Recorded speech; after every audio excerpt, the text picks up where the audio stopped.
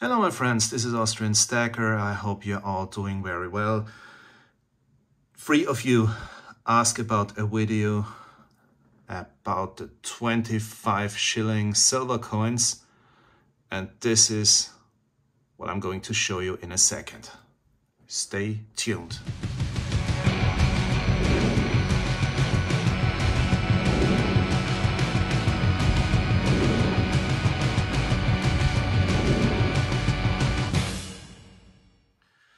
So my friends, as you know, the old currency we had here in Austria before we got the worthless euro was the Austrian shilling. Not to be confused with other currencies called shilling. Austrian shilling is written as CH. Most of the other currencies with the same name are written SH. So, as said, some of you asked for a video about the shilling coins, so this is what I'm going to talk about today. First, some theoretical stuff, and then I will show you the coins. And to keep the video short and interesting, I will put pictures of all 19 different coins in the video at the end of the video. So if you're not interested in that, you can... No, you are interested in that, so please watch it till the end. But I will add photos of all 19 different 25 shilling commemorative coins at the end of the video.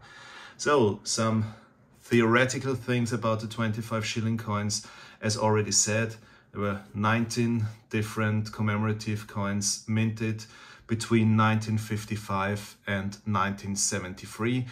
They all have the same silver content. They all have 80% silver and 20% copper. Their weight is 13 grams, so the fine silver weight is 10.4 grams.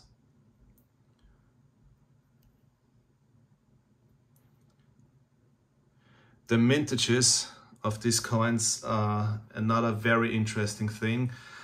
There are some with a very high mintage of like 5 million pieces, 2.5 million pieces.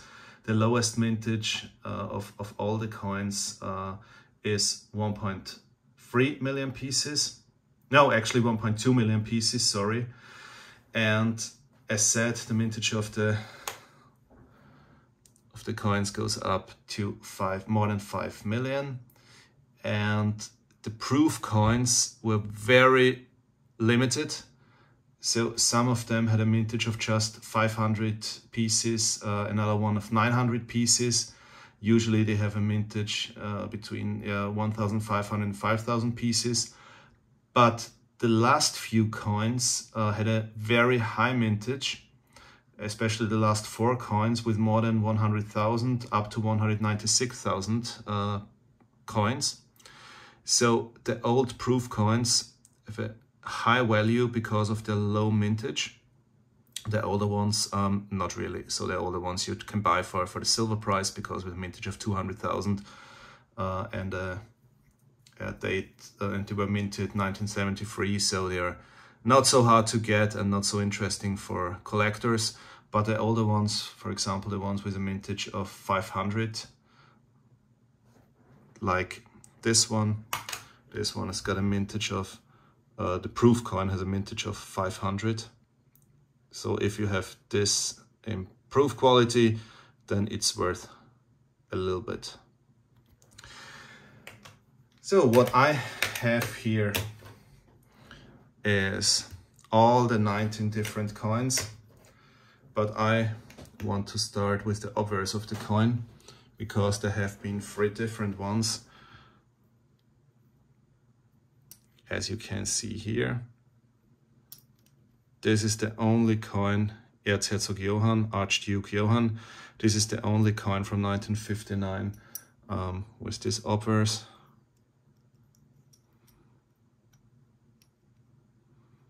And then you have 2 different ones.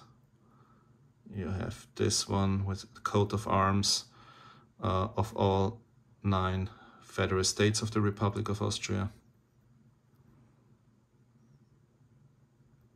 And the coat of arms of the Republic of Austria.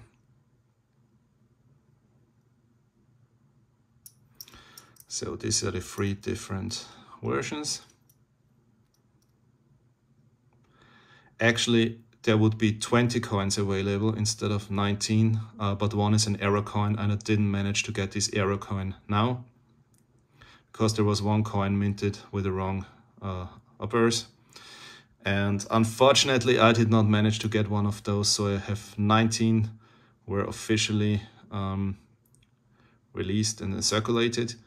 The one error coin, I did not manage to get one yet. But this, as you can see, are the 3 different obverses. As said, I will put pictures of all the different coins at the end of the video. So now I have here a full set of all 19 coins. What's very interesting is that on all the coins actually there are either famous people or famous events, important events, like referendums when federal states decided to become a part of the Republic of Austria, for example. But let's start with the famous people.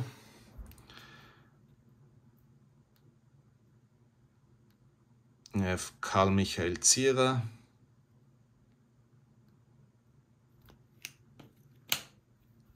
Here you have Franz Lehár, the famous composer.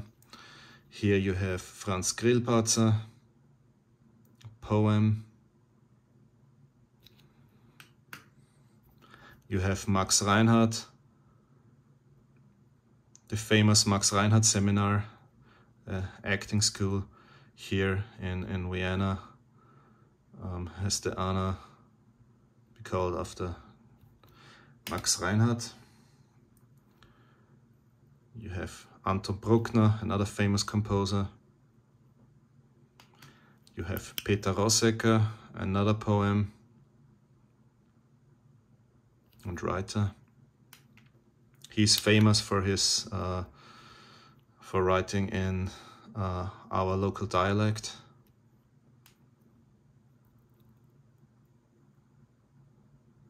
And here you have Mr. Brechtel, the founder of the Technical High School Vienna. Of course, Maria Theresa.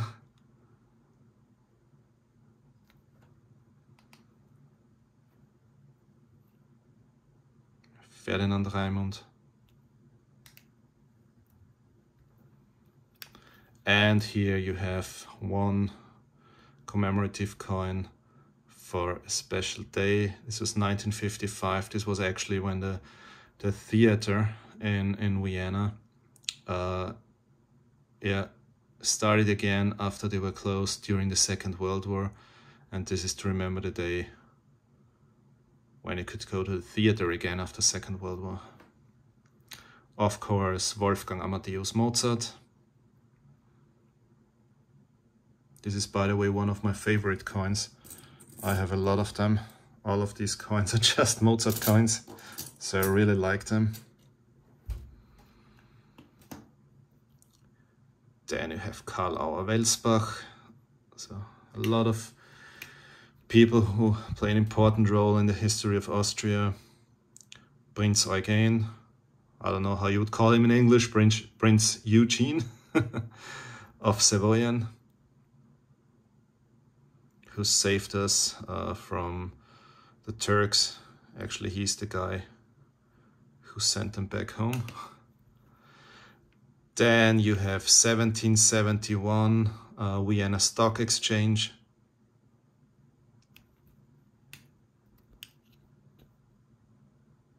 Archduke Johann. This is actually the coin with the lowest mintage in the proof version.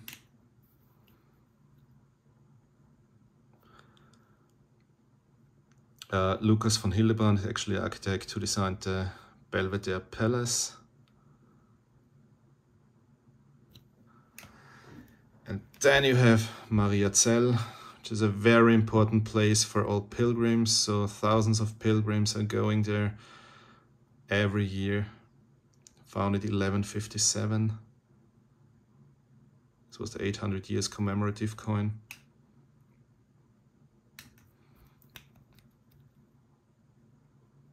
And then you have 40 years of Burgenland. After the Second World War, there was a referendum.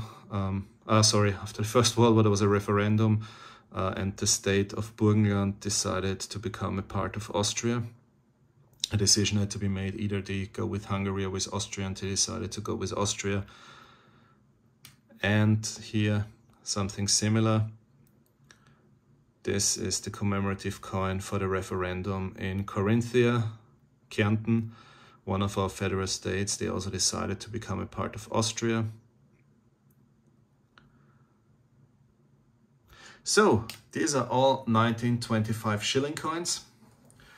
Thank you very much for watching. If you are interested in it, as said, I will put pictures of all 19 different coins at the end of the video, so you can watch them all if you want. And the reason why I'm stacking these 25 shilling coins quite heavily is if they are not in a good condition, you can buy them for spot actually, which is the cheapest way to get silver here in Austria. And of course you need to know where to get them. So I would check out the dealers. Sometimes they have good offers, also pawn shops and silver refineries. So check out the sources, and a lot of times there are good offers, and you can get them for a spot or close to spot. And this is why I bought a lot of these coins recently, because they are much cheaper than bullion. Because, you know, in bullion there's high premiums at the moment, and you could buy these beautiful coins actually close to spot. Not all of them, but some of them. And this is the reason why I'm stacking them quite heavily, especially if they are not in the best condition, like this one, for example. So you really just pay the silver content, and you can actually, if you buy meat, for example, you just tell the quantity you want, and as said, close to spot. Thank you very much for watching. Hope to see you soon. Enjoy your weekend. Bye.